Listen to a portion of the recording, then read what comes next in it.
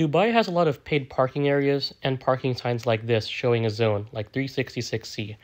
You may be able to download the M-Parking app and then be able to pay through the phone, but I wasn't able to do that. So I had to use the parking machine.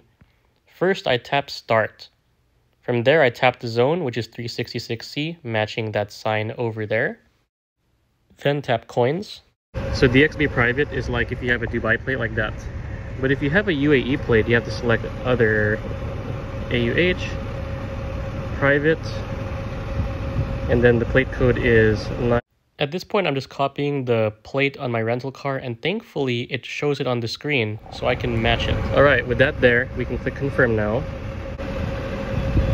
And then 1 hour, 2 hour, 3 hour, or 4 hours. So I'm just going to select the 1 hour one, click confirm, and then pay the balance. For these parking machines, it is very helpful to have these coins around.